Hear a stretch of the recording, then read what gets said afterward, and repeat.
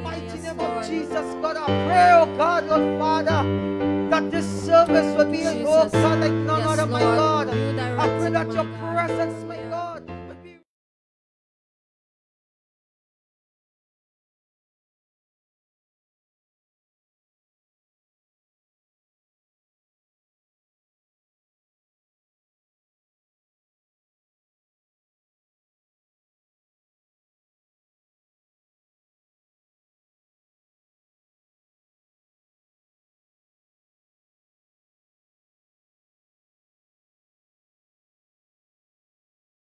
To touch us, God, to touch us, God, to touch your people, my God, in a special way, God.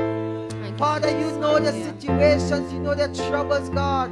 You know what their needs, my God. You know, God, what they come, oh God, in your presence, God. You know what they want to receive, my God.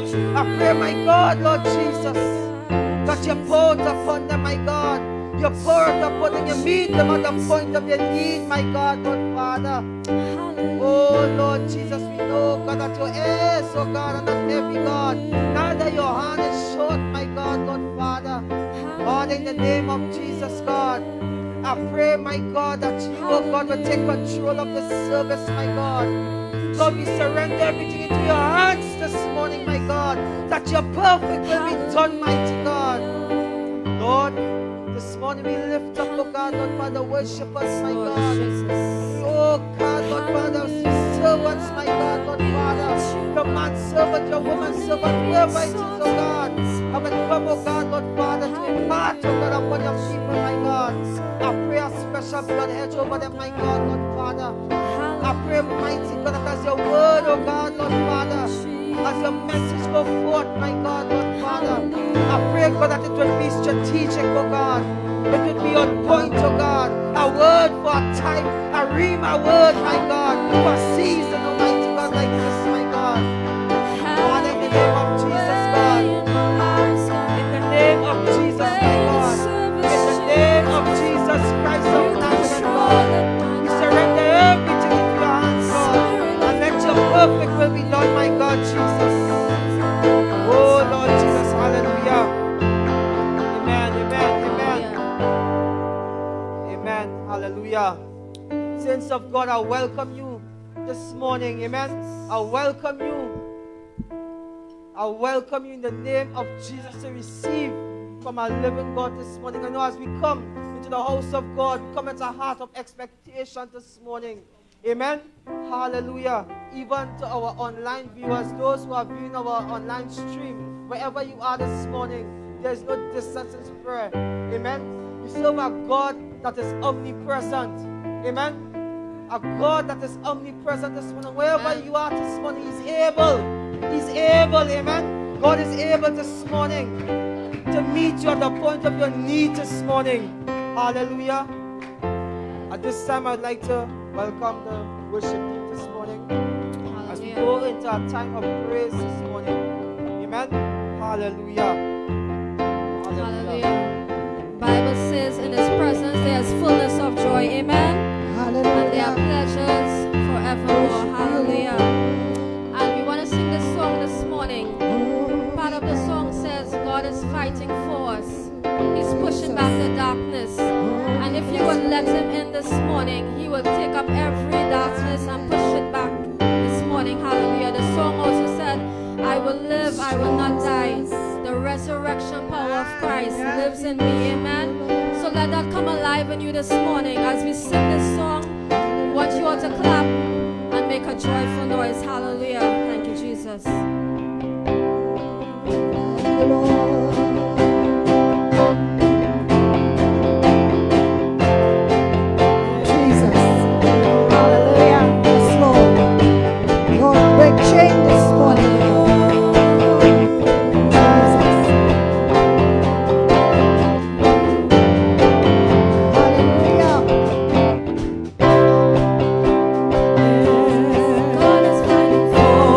God is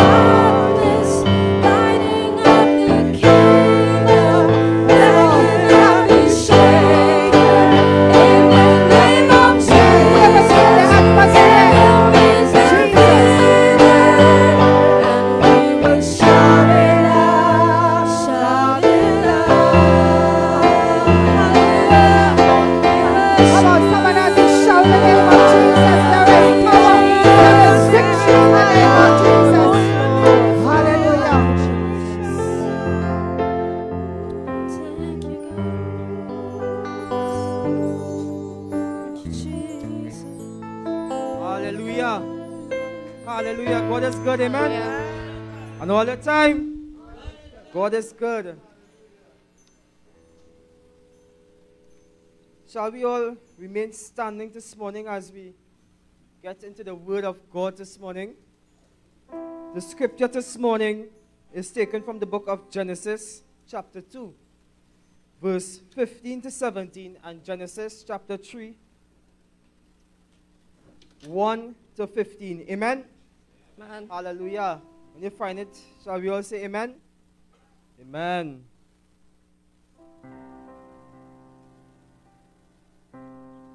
So, Genesis chapter 2, verse 15 to 17, and it goes like this. And the Lord God took the man and put him into the Garden of Eden to dress it and to keep it. And the Lord God commanded the man, saying, of every tree of the garden thou mayest eat freely, but of the tree of the knowledge of good and evil thou shalt not eat of it, for in the day of thou eatest thereof thou shalt surely die. Amen. Shall we all go to Genesis chapter 3,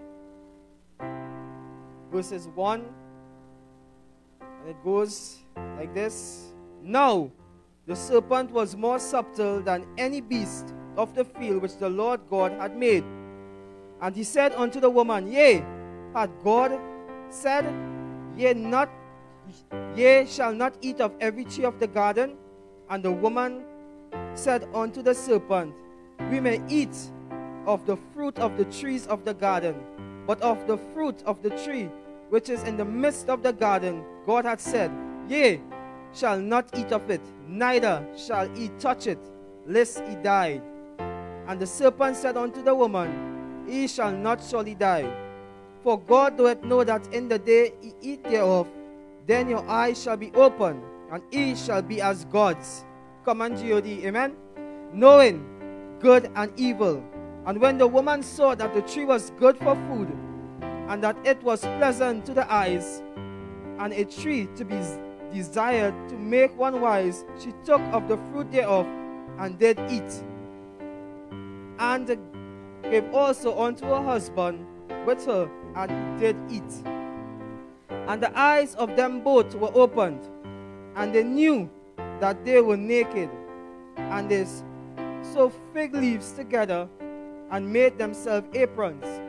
And they heard the voice of the Lord God walking in the garden in the cool of the day. And Adam and his wife hid themselves from the presence of the Lord God amongst the trees of the garden. And the Lord God called upon Adam and said unto him, Where art thou? And he said, I heard thy voice in the garden, and I was afraid, because I was naked, and I hid myself. And he said, Who told thee that thou wast naked? Hast thou eaten of the tree, whereof I commanded thee that thou shouldest not eat? And the man said, The woman whom thou gavest to be with me, she gave me of the tree, and I did eat. And the Lord said unto the woman, What is this that thou hast done? And the woman said, The serpent beguiled me, and I did eat. And the Lord said unto the serpent, Because thou hast done this, thou art cursed above all cattle, and above every beast of the field. Upon thy belly thou shalt go, and thus shalt thou eat all the days of thy life. And I will put enmity between thee and the woman, and between thy seed and her seed. It shall bruise the head of this, it shall bruise thy head, and thou shalt bruise his heel. Amen. Father, we thank you for your word this morning. We thank you for understanding your word, my God. We thank you for your Holy Spirit, which reveal your word unto us, my God, and teaches us and lead us and guide us, my God, Lord Father. In your mighty name I pray, oh Lord Jesus. Amen. Amen. You all may be seated this morning. Amen. Hallelujah. At this time, we go into our announcement. As we invite you all to come out to all services. Amen. We need God. Amen. We need Jesus. Amen.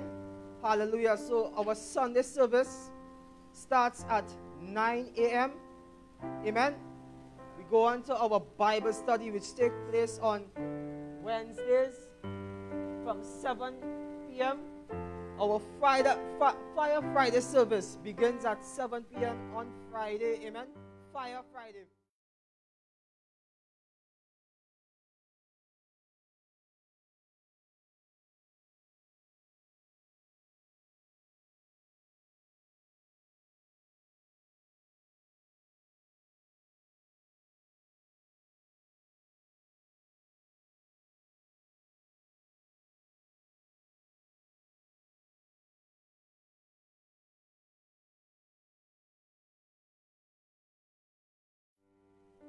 You know, we have our Easter Good Friday service and our Resurrection Sunday service. Hallelujah. And added to that as well, you know, we live in the last days. Amen. The signs are all over to see. Amen. The Bible says to look, to watch and see, to watch and pray. Watch for the signs. You know, to walk circumspectly, not as fools, but wise, discerning the time, for the evil day has come, and we are seeing what is going on. Amen. So our dear pastor, on Tuesday at 7 p.m., him together with Pastor Lisa, they would be discussing end times talks, end time prophecies. Amen. Hallelujah, on Facebook. So we invite you all to take part in each service, because we need you all. Amen. Iron sharpened iron. Hallelujah. Today I might be a nail, you might be a hammer, but we need each other to build. And next day I might be the hammer, you might be a nail, but we need each other to build. Amen. And to build the body of Christ. Hallelujah. Amen. Amen.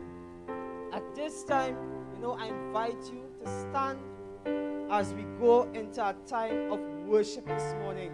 Hallelujah. Shall we give ourselves away to God this morning? You know, the Bible declares that the Spirit understands the Spirit. Amen. You know, and when we worship, you know, ask God, ask the Holy Spirit to help us to enter the realm of the Spirit. You understand that we may see the unseen, and we can war, and we can fight, and we can take back. And in this way, amen, yokes and bondages, bars of iron are broken. Amen. And we could take back from the enemy. Hallelujah. It's time for us to arise. Hallelujah. Arise as the army of God. Arise. Amen. And fight and to take back. Hallelujah. Amen. Hallelujah. Jesus.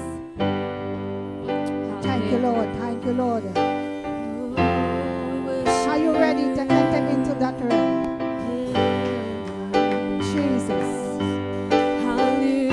Hallelujah. Come on, just begin to talk to him. No looking around.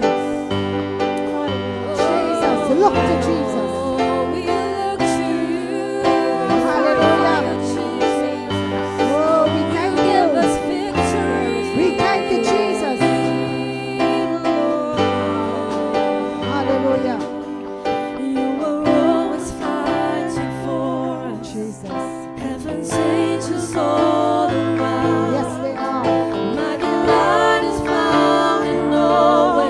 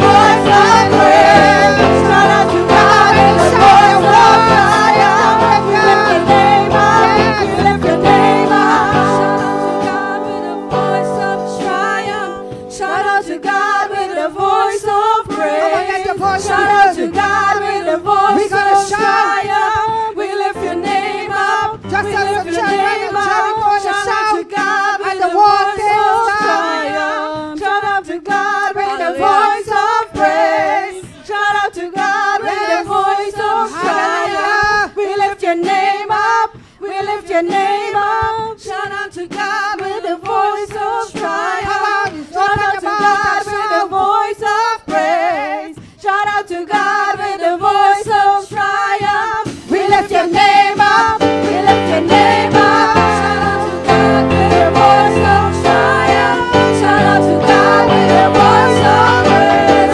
Shout out to God with a voice of triumph. We lift your name up.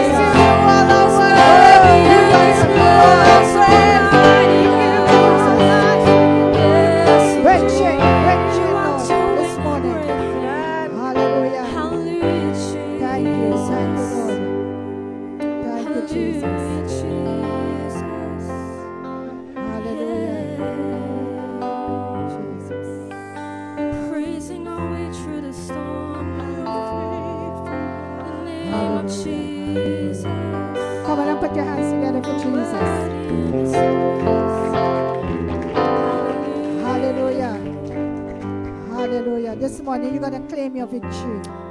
Amen. The battle is already won as you put it in the hands of God, because He is a winner man. He never lost a battle. Amen. And you got to prove God to know that. When you're going through your battle, say, Lord, I cannot fight it, but I want you to fight it for me on my behalf. And He will do it. Jesus. Oh, we bless the name, bless the name, bless the name of Jesus. Hallelujah. Yes, walls are being tumbling down. Amen. In Jesus' name. Hallelujah. Amen. This morning, I want to extend condolences to Sister Sarah in the back there, who have lost her brother recently. Amen. On behalf of the Word of Faith Gospel Tabernacle, we extend our condolences to you, Sister Sarah, that God will comfort you and strengthen you. Amen. As you were not able to be with your family at that time, but God will give you the strength this morning as we continue to pray for her this morning. Amen. Praise the Lord. You will be seated this morning as I hand right over to Pastor this morning.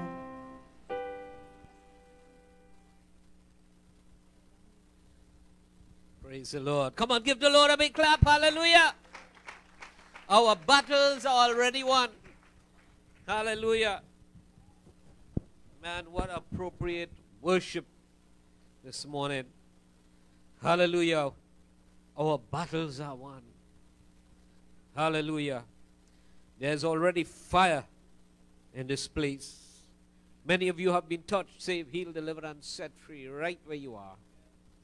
Because in the presence of the Lord there is fullness of joy, and at His right hand there are pleasures forevermore. Hallelujah.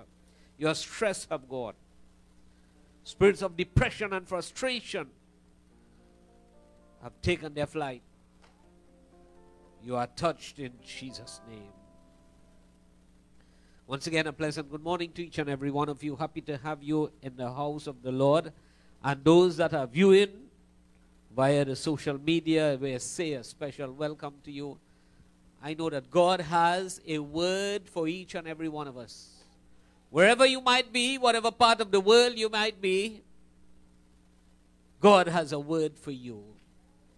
Because God is always on time. He's never late. He's always on time. God wants to touch you. God wants to bless you. God wants to heal you, deliver you, and set you free. And God wants to give you the victory. And to be a winner man as well as a winner woman. Come on, give the Lord a big clap. Hallelujah. This morning I'll be continuing on part 2 of God of Vengeance. Last day we had a great time. And for my text, it will be taken from Genesis chapter 3, verses 14 to 15. Romans chapter 12, verse 19. And Luke chapter 22, verse 42. So you can hold your scriptures as we go to Genesis chapter 3, verses 14 to 15.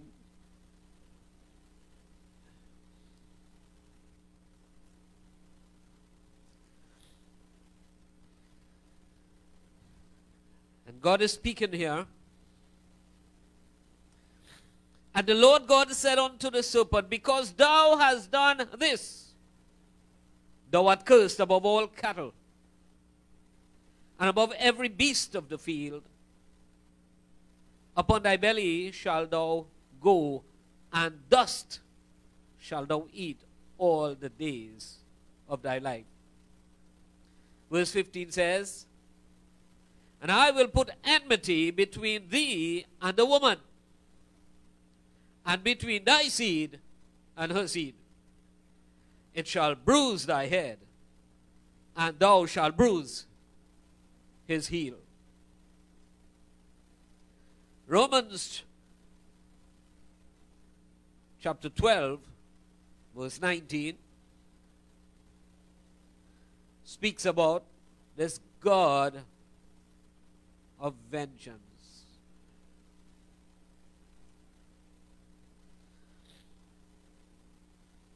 Romans 12:19, it says here, Dearly beloved, avenge not yourselves, but rather give place unto wrath. For it is written, vengeance is mine, I will repay, said the Lord. Vengeance is mine, I will repay, said the Lord. And Jesus was the one who came to do that, to bruise the head of the serpent. Luke chapter 22, verse 42, it says, and Jesus is speaking here, he says, praying in the Garden of Gethsemane,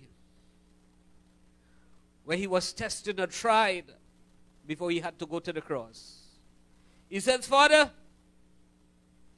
if thou be willing, remove this cup from me. Nevertheless, not my will, but thine be done. Jesus crying out, already feeling the agony of the cross. He said, Lord, if you could remove this cup from me, remove it. But nevertheless, not my will, but thine be done. God of vengeance, part 2. Let's pray. Father in heaven, we thank you for your word. We thank you, Lord, for this wonderful time of praise and worship that already put the atmosphere, that has put, Lord, the environment for your presence. We thank you for being here, Lord, with us. You said when 2 or 3 are gathered in your name, there you are in the midst. Thank you for touching us, for healing us, for making us whole and well, and bringing us into that place of having that one-on-one relationship with you, Lord. That we could walk and talk with you, Jesus. Bless us this morning. Take us to higher heights and deeper depths in Christ, that we'll truly be who you want us to be, as children of God and victorious people, because you have already fought the battle and you have the victory, and because you won that battle, we have the victory. We are winners in Jesus' name. Thank you, Father, for answering every prayer in Jesus' name. Hide me behind the cross. These are not my words, they are yours. Speak to us today in Jesus, by your Holy Spirit, in Jesus' name, amen. Give the Lord a big clap this morning. God of vengeance, part 2.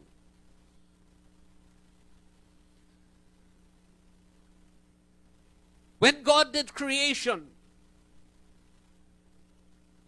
he spoke the word, and all these things appeared. But the best part of his creation was man. And what did he do? Did he speak the word? No. He took his own hands and formed man. And he took his own breath and blew it into man, and man became a living soul. Each and every one of you are wonderfully made. We are made by God's hand. God blew his breath into us. So therefore, when God created man with his own hands, it was the best part of his creation, where he took his own hands and molded man. It was the epitome, the highest point of God's creation. And God knew it. And he said it was good. And the devil knew it as well. And what is important, that when God created man, he gave man free will. The best part of his creation, the epitome of his creation, he gave man free will to choose whatever he wishes to do. Now that's a great chance that God took with man, not so? The best part of his creation. He puts him there, he puts him in the Garden of Eden and gives him choice. Free will. He said, there now you have all the fruits of the garden from every tree to eat and enjoy life here in this Garden of Eden. Wonderful place. with no blistering sun, no rain to beat your backs. The day used to be cool and wonderful, all the flowers and all the animals that were there. But one tree, he said, but of that tree, do not partake of it, because the day you eat of it, you shall surely die.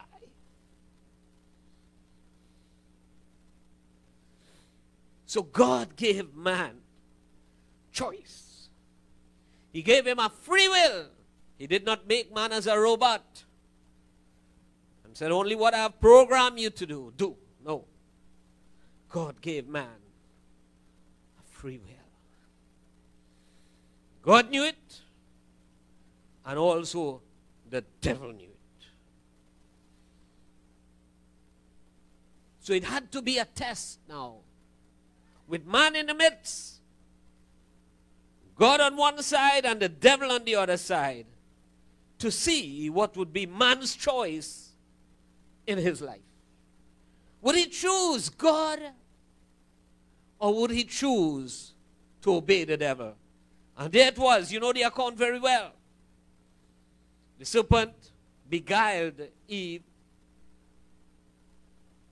He said, no. God didn't say, God did not mean the day you eat of that you shall surely die. You will become so smart and so wise, and you will know good and evil, and you'll become like gods. Come on, G-O-D-S.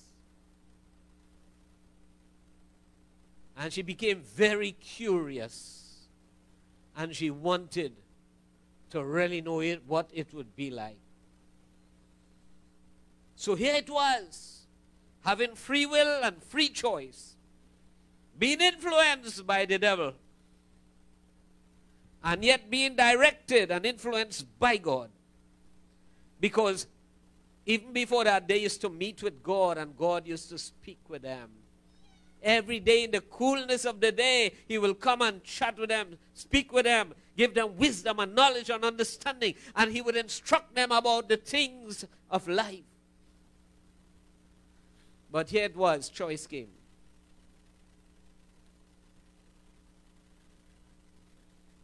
And as we read in the scriptures, she fell for that temptation. And she ate of that fruit that God had told them, do not eat. And she encouraged her husband, and he did eat. And that is how sin came into their lives. Sin came because of disobedience. Where you had a choice to choose between doing what the devil says and doing what God says. And in a very simplistic sense, that is what sin is: disobedience to God. They saw their nakedness. And the best part of God's creation, the epitome, that which God took his own hands and made and blew his breath into it, that was his pride.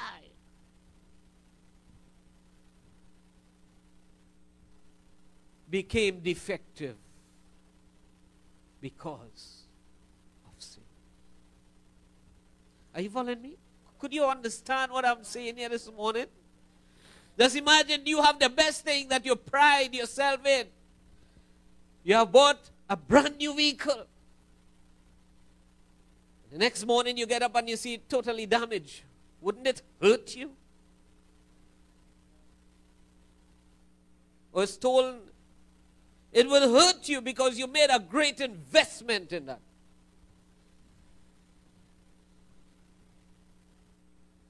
We are worth more than that to God. And it hurt God when man chose to disobey him and obey the devil. But guess what? God took up the challenge. He said, all right, I can't do anything. I gave man free will and free choice. I am the one who gave him that. So he was free to make a choice. That is what man chose. But I have a plan. God always has a plan, friends, regardless of however or whatever things may be going on in your life. However you may feel down and out, oppressed, depressed, frustrated, given up. Let me tell you something. Hold on to Jesus, because God has a plan for you. Hallelujah. God has a plan for you. And the scripture in Genesis chapter 3, verse 15, where he said, where he cursed the serpent, and he said, I will put enmity between you and the seed of the woman. He shall bruise your head, but thou shalt bruise his heel.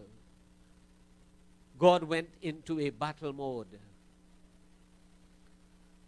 with man in the midst, the devil on one side and God on the other side. And he said, all right, we have a contest. Let us see who will win this battle. God never gives up on any battle. God never gives up on any challenge. And God has never given up on you. Come on, come on. Because guess what? He's a winner man. Come on, come on, come on. This morning I want you to stand. Stand on your feet. Hallelujah. And as we sing these little pieces of this song in between, I want you to know that God has never given up on you. He wants you to be a winner man, to be a winner. Hallelujah, hallelujah. Come on, come on. So as we play these songs in between, hallelujah, it's to build your faith as we progress with the message this morning. Hallelujah. Hallelujah. It's a fantasy, a fantasy. Satan lose. It's a fantasy, a fantasy. Satan lose. Jesus says, I win a man, I win a man, win a man. Jesus says, I win a man, I win a man all the time. Oh, it's a fantasy, a fantasy. Satan lose. It's a fantasy, a fantasy. Satan lose. Because Jesus says, I win a man, I win a man, I win a man. Jesus says, I win a man all the time. He's a winner man, a winner man, a winner man, a winner man, a winner man, a winner man, a winner man. Jesus says, a winner man, winner man all the time. He's a winner man, a winner man, a winner man, a winner man, a winner man, a winner man, a winner man. Jesus says, a winner man, he's a winner man all the time. It's a fantasy, a fantasy. Satan lose. It's a fantasy, a fantasy. Satan lose. Because Jesus says, the winner man, winner man, a winner man. Jesus says, the winner man, he's a winner man all the time. He's the winner man all the time. He's the winner man all the time. Come on now, we are on the winning side, all right? Hallelujah. Praise the Lord. You may be seated. So you know how we do it now, okay? You might say, well,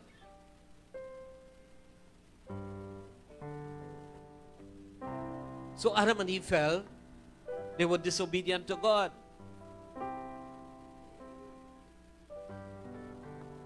How did God win? That was just first wrongs. Come on, give the Lord a big clap. That was just first wrongs. Hallelujah. Because the battle continues. It is not over when God says. It is not over. It is only over when God says it's over. That was just wrong one. Let's go. So as the account continued, Adam and Eve, even in their sin, they had 2 children, Cain and Abel. Again, we see the principle of choice. As the Bible would indicate, Cain chose not to serve God. But his brother Abel chose to serve God. Who are you choosing to serve today when God has given you the free will of choice? The Bible says Abel, at every appointed time, he would bring his offering. And he would call on the name of the true and the living God, the God who created his mother and father, and out of whom he came. And he did it with pleasure, and God was pleased with the way he called on him and the way he served him. Are you following me? But Abel did not choose to serve God. He chose to live life and do things his own way. Are you following me? And that is humanity today. Many people would make a choice to serve God. Others would choose not to do that. Isn't that reflective of you and I today? Thank God, many of you have already made the right choice. At some point in time, through situations and circumstances, you chose to serve God like Abel did. Come on, give the Lord a big clap. Hallelujah.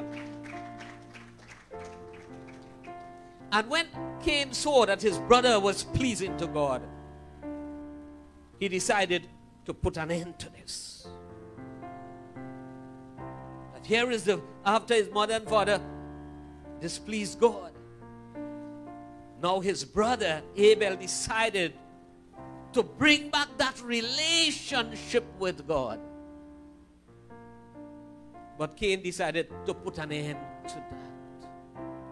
Let me tell you something in life, and even as I speak, we speak in terms of what is happening today in our lives. When you choose to serve God, do you think the devil likes that?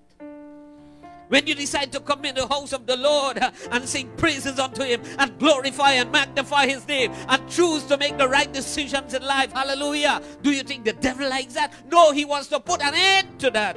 Just as Cain decided to put an end to that. Cain did not want to serve God. He did not want anybody to serve God. The devil doesn't want to serve God and submit to God. He doesn't want anybody to submit to God. Very simple but powerful message. So he killed his brother. And he thought, because inspired by the devil, to put an end to this thing of serving the true and the living God. Satan wants everybody to use their free will and their free choice to serve him. That is why the Bible says, the road that leads to destruction is broad, and there are many that are found in it. But the road that leads to eternal life is narrow, and there are few that find it. So the devil pulls people away from God. So he killed his brother and thought, well, I have put an end to this thing of man wanting to serve God.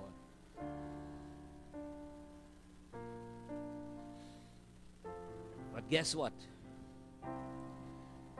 You see, God is in a long-term battle, you know. God doesn't give up easily. God does not give up easily. So guess what? Adam and Eve decided to have another son. They would have had other children, but decided to have another son. And his name was Seth. And Seth decided to serve God.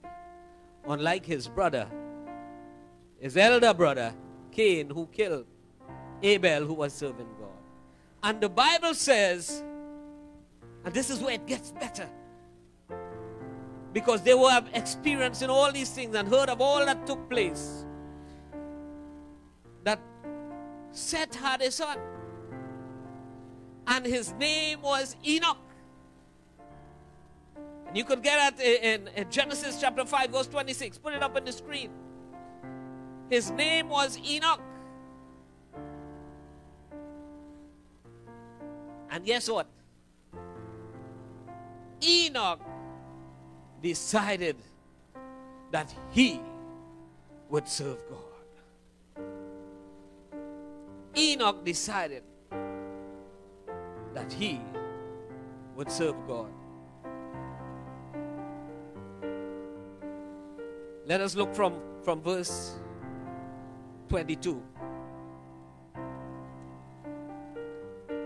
Genesis chapter 5, verse 22. Just verse 22, yes. And it says, and Enoch walked with God after he begat Methuselah 300 years and begat sons and daughters.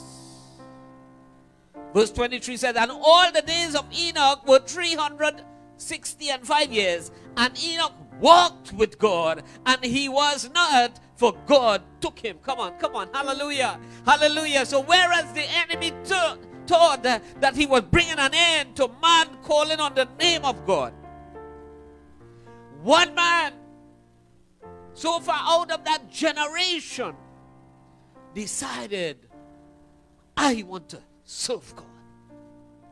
And the Bible says, and he walked with God.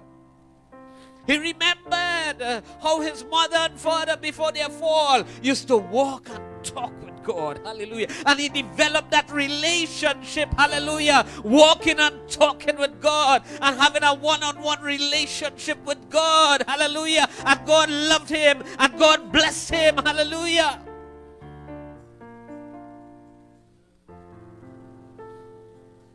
You know how long it took after the death of Abel, who was doing the same thing, how long it took for a man to have a desire for God again?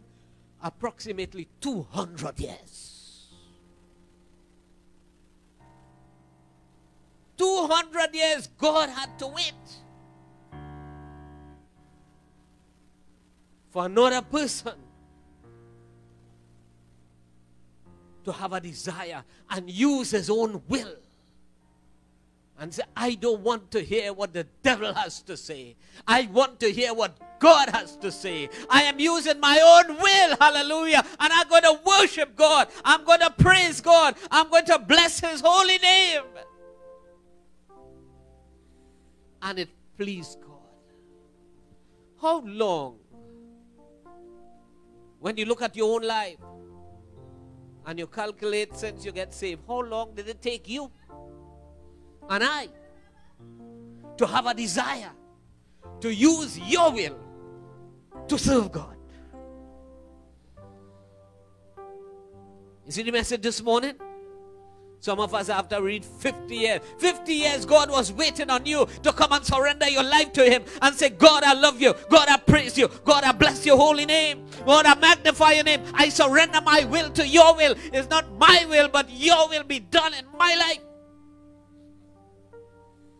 It may have taken somebody 25 years. That God brought you into this world, and after 25 years, then you decide to serve him. God had to wait 200 years before another man could say, I submit my will to you, not to the devil. Your decision that you have made in your life is like Enoch saying, God, I surrender my all to you. And the Bible says God loved this boy so much because he decided to serve him out of his own free will. God used to meet with him and walk and talk with him. The Bible says, and he walked with God, you know. And God said, hear me. Boy, I love you too much to let this world corrupt you. One day while he was walking and talking with God, he just disappeared. Because God say, hear me, I want you with me. I want you to be with me in heaven. I want to spend time with you. We need to talk more. We need to walk more. I need you to come and experience my blessing. And that, what happened to Enoch, is a type of the rapture. Hallelujah. As we are the church today, we need to walk and talk with God. So when Jesus comes, hallelujah, He will take us up to be with Him out of a troubled world. God works in types and anti-types. Are you following me? He always gives you a pattern of things to come.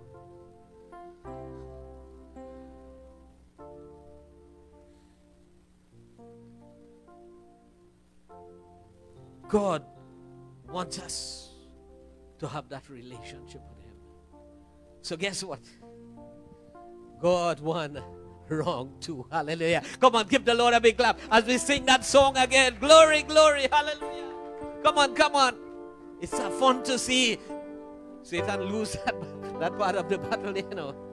He lost, hallelujah. Come on, come on. Hallelujah.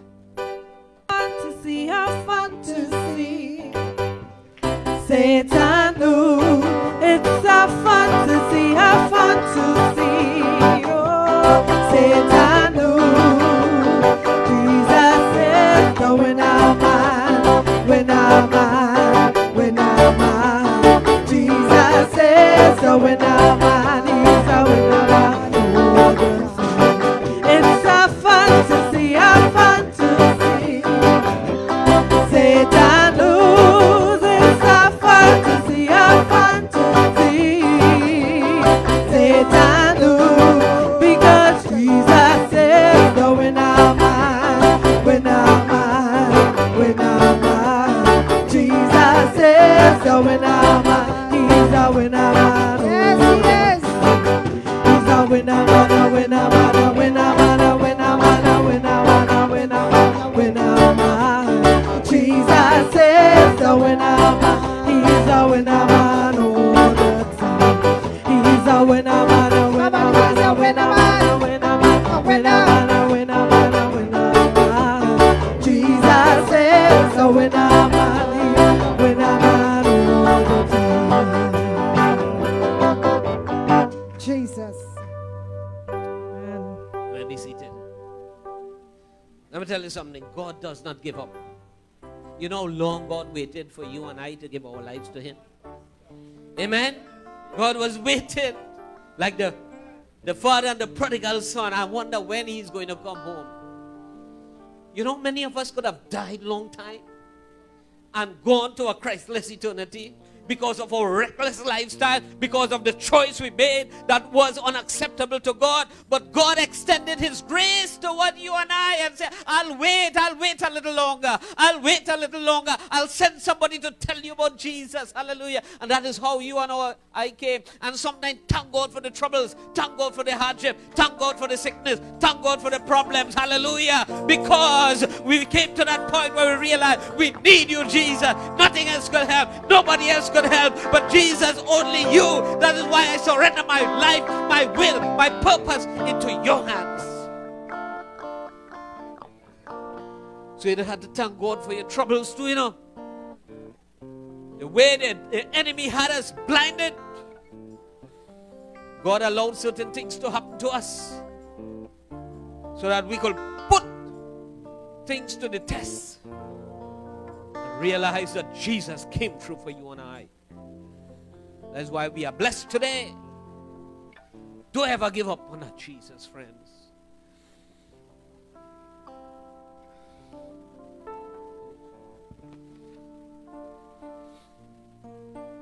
Not a part of this battle.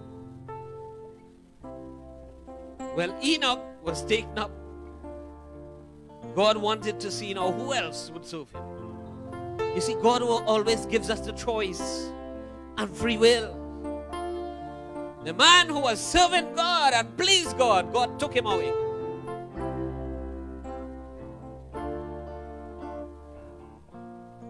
The Bible says in Genesis chapter 6, verse 5 and 7. In fact, verse 1, and it came to pass when men began to multiply on the face of the earth, verse 1. and daughters were born unto them, that the sons of God saw the daughters of men, that they were fair, and they took upon them wives of all that which they chose. And the Lord said, my spirit shall not always strive with man, for that he also is flesh, yet his days shall be 120 years. And there were giants in the earth in those days, and also after that, when the sons of God came in unto the daughters of men, that they bare children to them, and the same became mighty men, which were of old, men of renown. And God saw the wickedness of man, which was great in the earth, and every imagination of the thoughts of his heart was only evil continually. So here we see wickedness started to pervade and take over the world again. Nobody to call on the name of the Lord. Nobody. Nobody. You know, God would have been feeling, I created man and man reject me. Man criticized me. Man turned their back on me. But I'm waiting, I'm having patience. I will have lots of patience to see who. And God said, you know the account very well, I will destroy this earth. And when he was looking to see if there was any that would have called on his name, he saw one family. The whole earth at that time, he saw one family, Noah and his family. And he said, all right, Noah, I'm going to be on your side. Build an ark. You and your family would be saved. Still send out the message and see who will come in. Who at least want to call on my name? No other human being came in, only Noah and the animals. And God destroyed the earth because of wickedness. And guess what? The devil was happy. He got a whole lot of people on his side. Amen?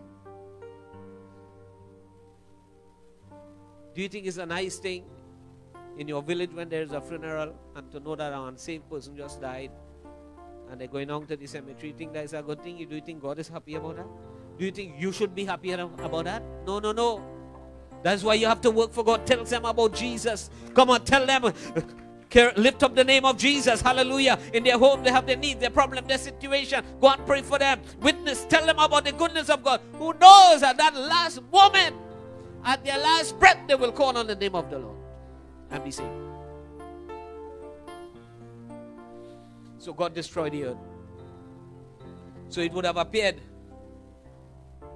that Satan won that part of the battle. But God doesn't give up. God doesn't give up.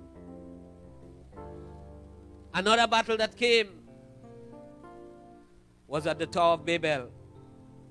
After the flood and so on, and people started to multiply again.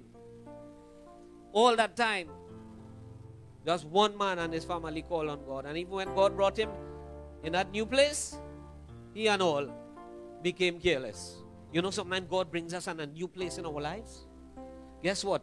We have been crying out and asking, God, I need you. God, I need you to touch me. God, I need your blessing upon my life. Hallelujah. Lord, I don't have a job. I need a job. God, I need a house. I need a vehicle. Lord, I need something in my life. Lord, take me out of depression and oppression and frustration and poverty, oh God. All this trouble that I'm going to. I'm crying out to you. God, take me to a new level. Take me to a new place. And guess what? God brought you to a new level. God brought you to a new place. But guess what? When we reach that place, we become complacent. Well, I don't really need to call on the name of the Lord again. I have all that I asked God for. And guess what? I'm blessed. He answered my prayer. Do you think you should stop there? Be careful of complacency. Always remember the goodness of God. And guess what? You haven't seen anything yet. If you think that is all the blessing, friends, I have news for you. You have seen nothing as yet. God has more blessing in store for you. God has a better job, a promotion. He has more money. He has better things in place for you. Don't give up yet.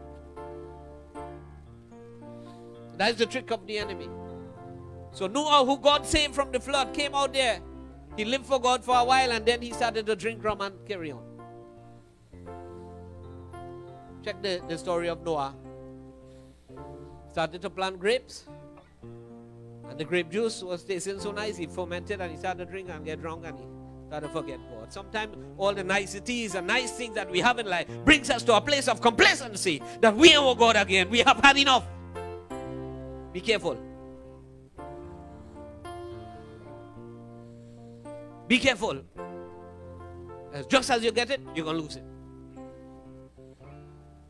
And the Bible says that that was how it was going. So people now, after Noah, nobody started calling on God. And guess what? They were coming together and evil against God. They started to build a tower called the Tower of Babel, where they were all agreeing with oneness of mind, oneness of purpose to build a tower, but in disobedience to God. God never asked them to do that.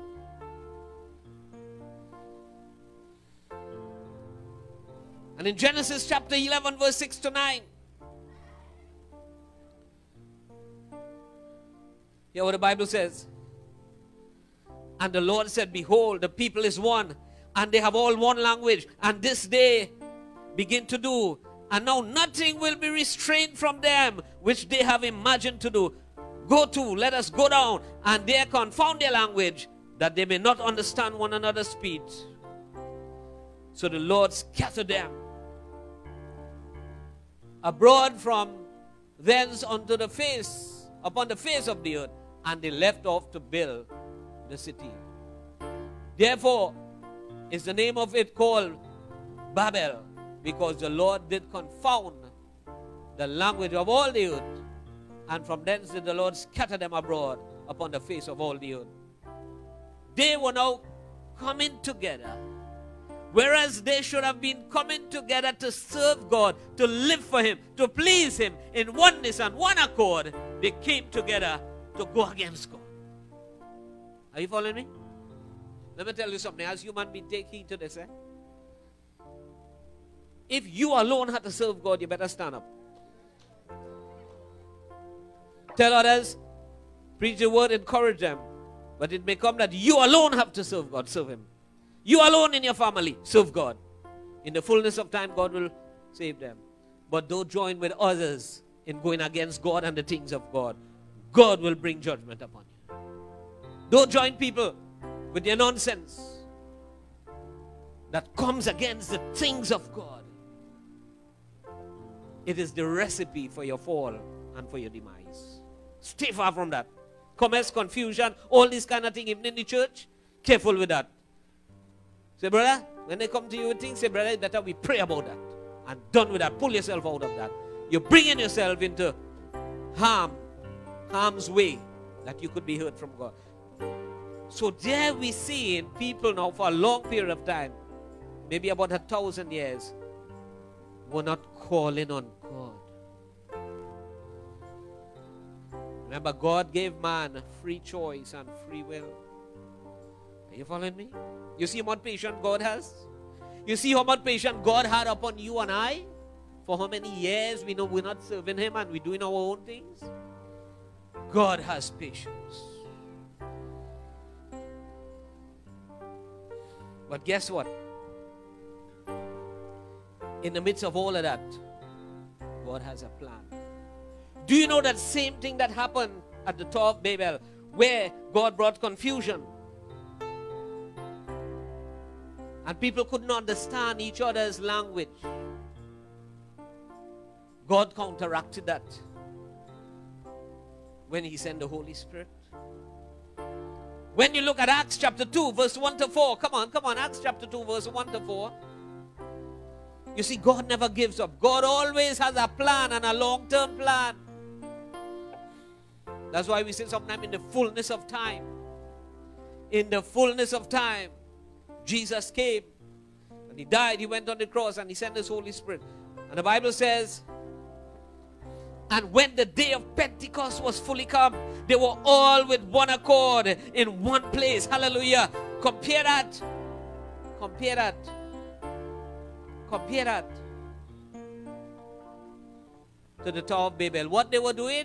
They were in one accord. They were in unity in one place, doing something contrary to God. But in Acts of the Apostles, hallelujah, He said they were all with one accord in one place.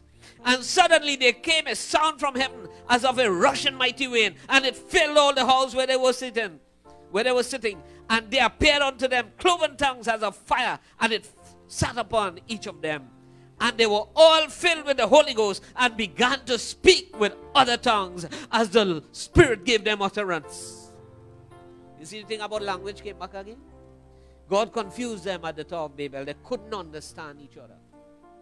But on the day of Pentecost, when the Holy Ghost, when these people, these 120 men, started to call on the true and the living God, God said, I'm going to counteract that. Where I set men apart that they couldn't understand each other, I'm going to bring men together now with one understanding to serve me in spirit and in truth. Hallelujah. To live for me, to lift up my name and magnify my name.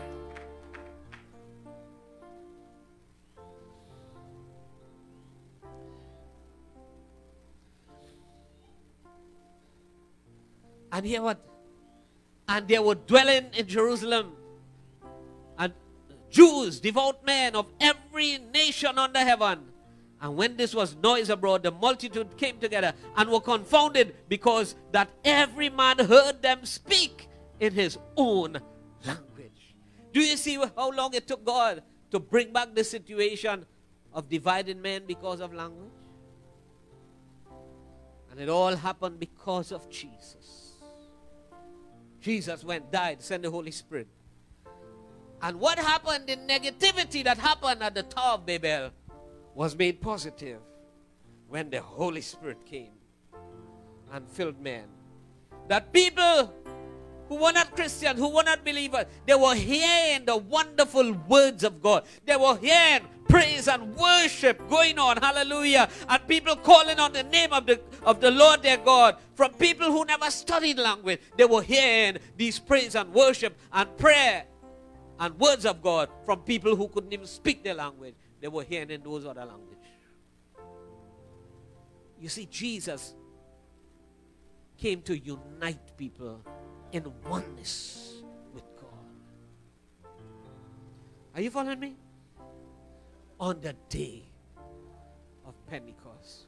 Isn't that a battle that was won? Amen. You think the devil felt good about that?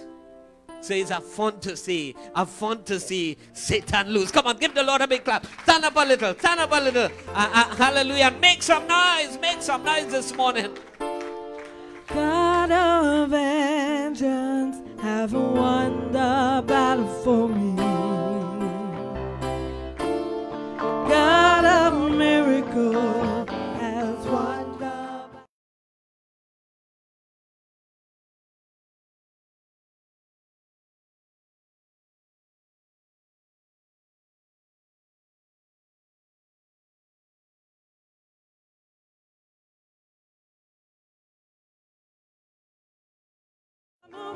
battle. I'm a winner man. He has won the battle for me.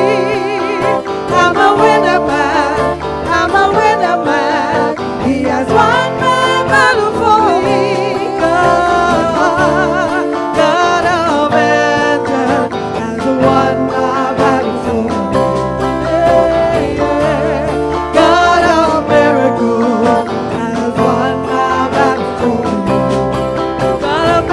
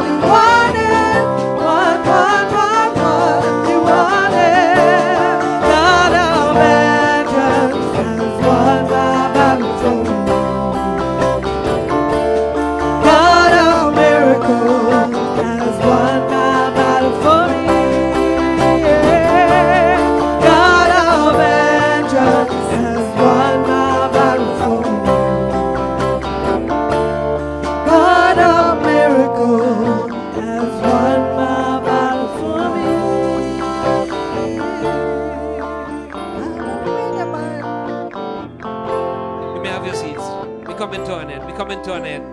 Are you enjoying this morning? Hallelujah. Let me tell you, no long God waiting on you to call on his name. Hallelujah. He's giving you a free choice, free will.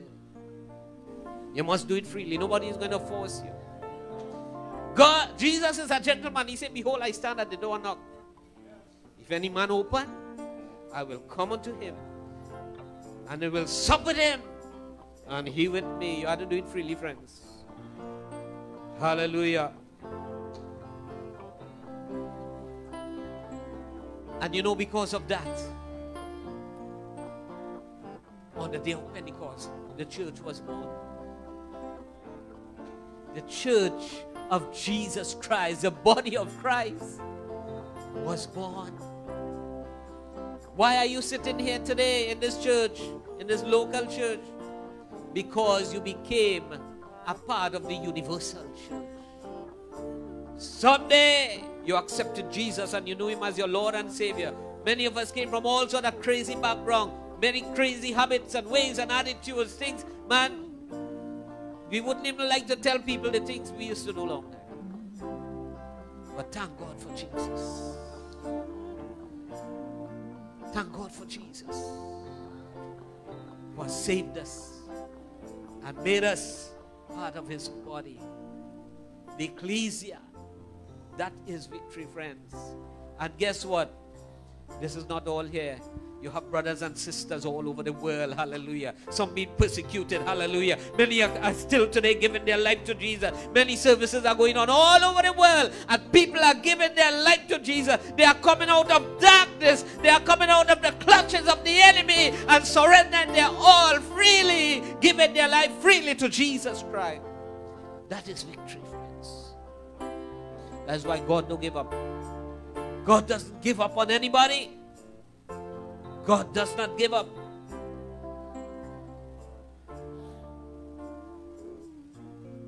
Free will. And the best example of exercising free will is Jesus. When Jesus came, he did wonderful miracles. He opened the eyes of the blind, healed the sick, made the lame to walk. And as he coming closer to his crucifixion, he entered into Jerusalem. And the people were so excited. Hallelujah.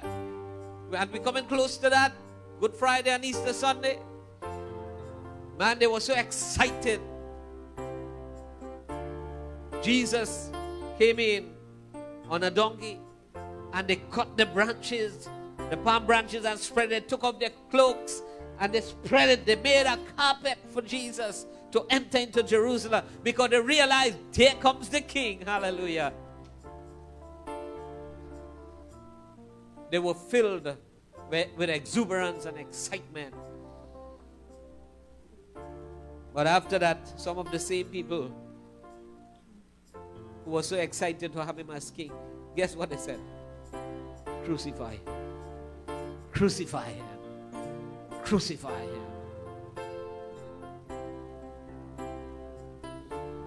All because of the influence of the devil. So an innocent man who had done no wrong, had done all those good, who never sinned, they trumped up charges against him. They said, crucify him. So even on the build-up for that, Jesus was in the Garden of Eden. Not Eden, another garden, sorry. The Garden of Gethsemane. And I want you to look at it, how God has bring some great pictures. Adam and Eve were in a garden. Are you following me? Remember this garden. God loves some picturesque things in our lives to bring us to understanding. Adam and Eve were tested in a garden. The Garden of Eden.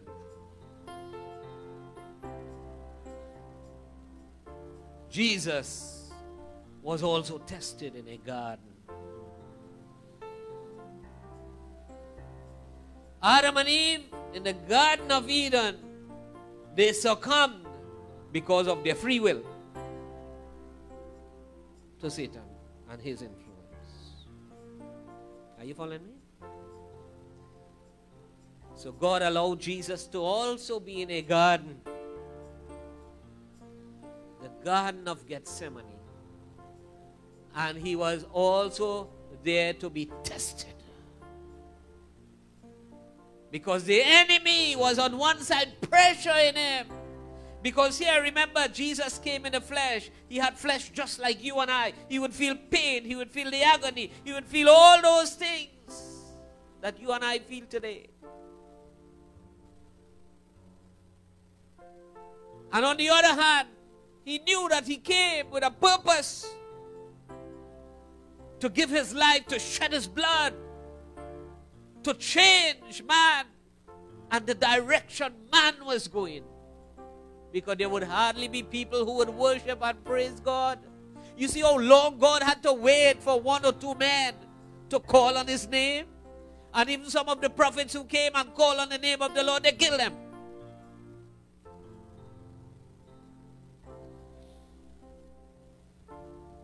And here Jesus was between these two situations to make a choice. He could have succumbed to the flesh and say, oh gosh, I can't take that. Father, I can't take it. That is why it is said, and you could put up that scripture, Luke chapter 22, verse 42. Feeling the agony, he started to sweat, and out of his brow started to fall, like blood started to drain out because of the pain, because of the agony, because of the testing that he was going through to make a choice. And he cried out, he said, Father, if thou be willing, remove this cup from me. Father, I know you sent me to do a job. I know you sent me to shed my blood and die for the sins of the world, to change a wrong situation, to bring a new thing into the human race, so that men could call upon you again. And he was feeling that pain. But he said, oh devil, I also come into you. I have a free choice, just as Adam and Eve had a free choice. You know, Adam was called the first Adam. Jesus was called the second Adam. Why? Because he would have been tested just like Adam and Eve would have been tested in the Garden of Eden. So the second Adam said, no, no, no, no, no. I'm not going to succumb. I'm not going to succumb to this, to what the first Adam did. I am going to obey God. I am going to obey God. And that's why he said, nevertheless, not my will, but thine be done. Come on, give the Lord a big clap. Hallelujah. Nevertheless, not my will, but thine be done. Hallelujah. You see, friends, that is the choice that you and I have to make. Yes, we could be in some very precarious situations. We have a choice to make. We could take the easy road. We could take the broad road. But are you willing to make the choice into the narrow road? It is not so nice. It is not so pleasant. There are testings and trials. And Jesus says, nevertheless, Lord, I'm not going to surrender my will to the devil. I know it is painful. I know they will have to carry me to Calvary.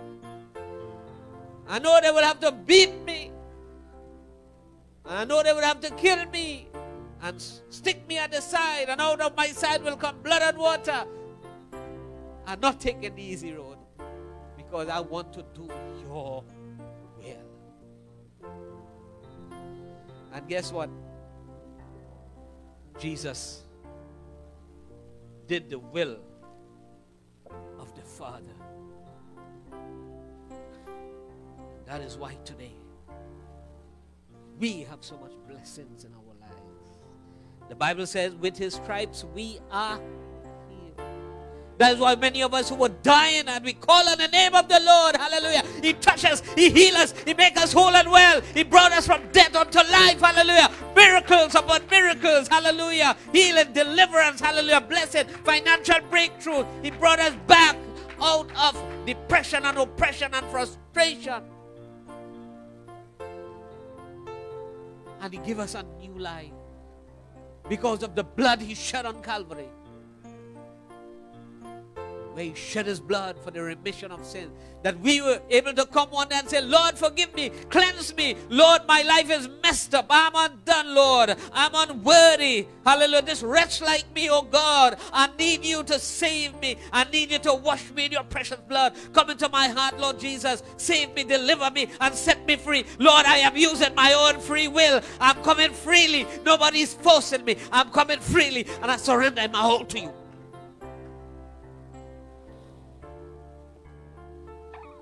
That is why God has brought us out of darkness into His marvelous light, to enjoy what you're enjoying today. But again, I say, you ain't seen nothing yet. There are still more physical blessings for each and every one of us. Plus, we have better than this in the hereafter, to be with the Lord forever. Come on, give the Lord a big clap this morning. Give the Lord a big clap. Nevertheless, not my will, but let Your will be done. Friends, this life is not all here. This life is not all here. We have a better place. We have greater victories. Amen. And Ephesians chapter 2 verse 6, if you could put it up quickly, hallelujah, you'd realize the kind of blessings and victory that God has for us. He said, and had raised us up together and made us sit together in heavenly places in Christ Jesus. Friends, God has more blessing for you and I here. But there is a better place to be with Him in glory, to sit with Him in glory, and enjoy all that He has in store for you and I. But the choice is yours. The choice is mine. Let us make the right choice. God will not force anybody, friends. And we have that because of Jesus. This morning we sang that song. Kimta, you could help us out. You had the chords, everything. Victor's crown. Hallelujah. Victor's crown. That's why I said the worship was so appropriate this morning. Let's all stand and receive your victory. Receive your victory. Receive your victory this morning. Hallelujah. We praise and we bless Your holy name. Lord, we magnify Your holy name. Come on, worship team. Come on, just raise that song and realize that we are victors. We are conquerors. Hallelujah. God has won the battle for us. Hallelujah. God of vengeance has won this battle for us. You are always fighting for us. Heaven's angels all around. Mighty light is found in the way that You wear the victor's crown. You're my helper, my defender. You're my Savior and my friend. By Your grace I live and breathe to worship You. At the mention of Your greatness, in Your name I will bow down. In Your presence there is life.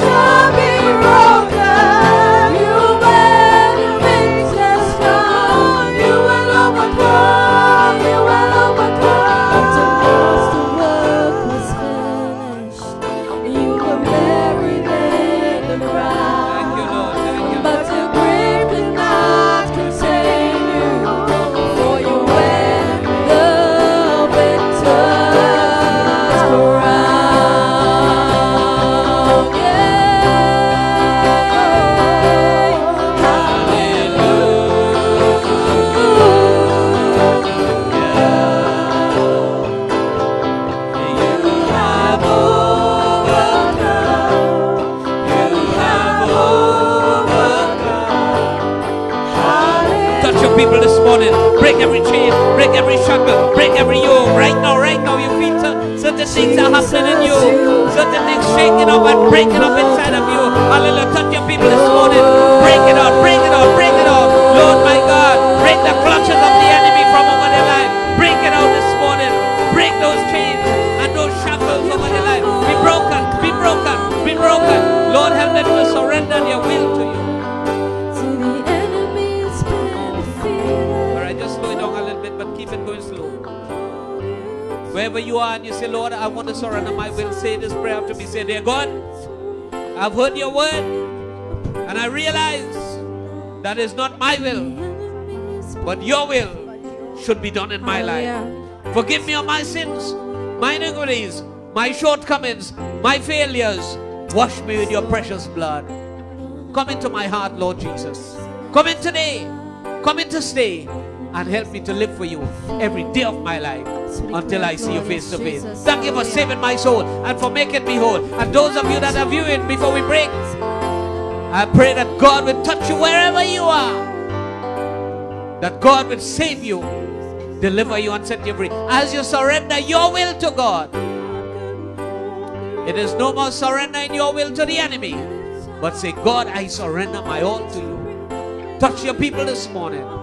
Turn their lives around because they have the victory. Because Jesus won the battle at Calvary and we have the victory. Come on, come on. Because Jesus won the battle at Calvary. Hallelujah, hallelujah. Touch your people, touch your people. Touch them this morning as they surrender their all to you. Those that are sick, I pray that you'd heal them. For with your stripes, with the stripes of Jesus, you are healed. Thank you, thank you. So those of you that are viewing until next time, may God richly bless you. Those that are viewing on this stream, God bless you. Hallelujah. Thank you, Jesus.